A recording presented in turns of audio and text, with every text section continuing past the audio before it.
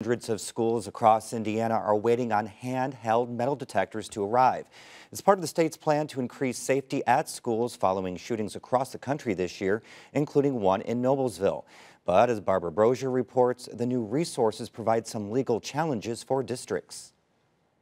North Lawrence Community Schools is among the districts that requested metal detectors, which the state is providing free of charge to any district that requests them. But it will be a while before they put them to use.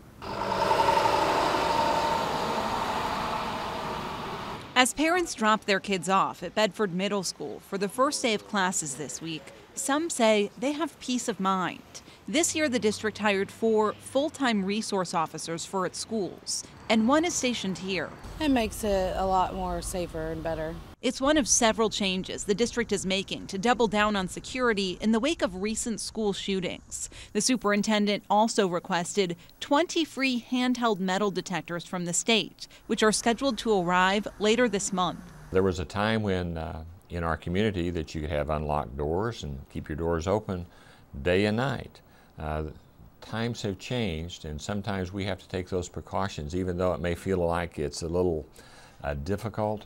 While Connor says the district is still ironing out the details, administrators will likely only use the metal detectors on students when there's a reasonable suspicion that someone is carrying something that could be harmful. I have asked legal counsel to go ahead and develop a policy protocol for us, and then working with school board and informing students and staff and then our community in general. It's a challenging situation for schools. They're now having to expand their roles in ensuring student safety.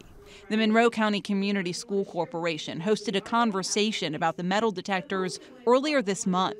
Leaders here say they haven't requested any yet, but the district could get up to 144. At this point in time, the board wanted to hear from our community, and that's exactly what we're doing. And so we'll be looking at this information to make that determination. Some parents voiced concerns during the meeting that the metal detectors could alter the learning environment, which is something that also worries DeMuth.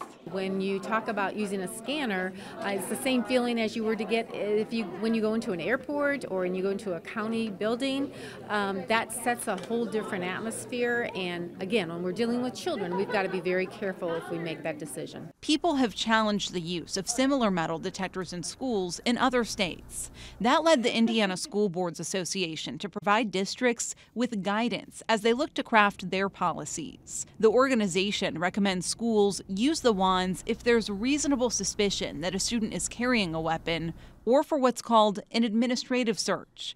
Those have to be random and can't single out specific groups. We gave them an option to say, they can scan them when they come into the school, and it might be every third child or every third student, or they could choose to, do a random scan during the day.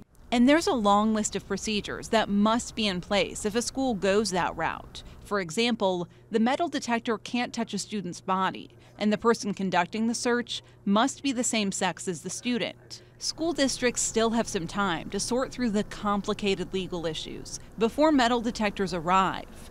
And while some worry about the potential unintended consequences, districts that requested them say, sadly, they're necessary. If there is a reasonable concern that someone has something on their person that could truly do harm to someone else, I want to take action to make sure that we remove that threat. Now, in other states where the use of these metal detectors has been challenged before, police officers were the ones who were administering the searches. That's not going to be possible for all of these smaller Indiana school districts. So the School Boards Association is recommending that administrators be trained in how to use the metal detectors. Reporting in Bedford, I'm Barbara Brozier for Indiana News Desk.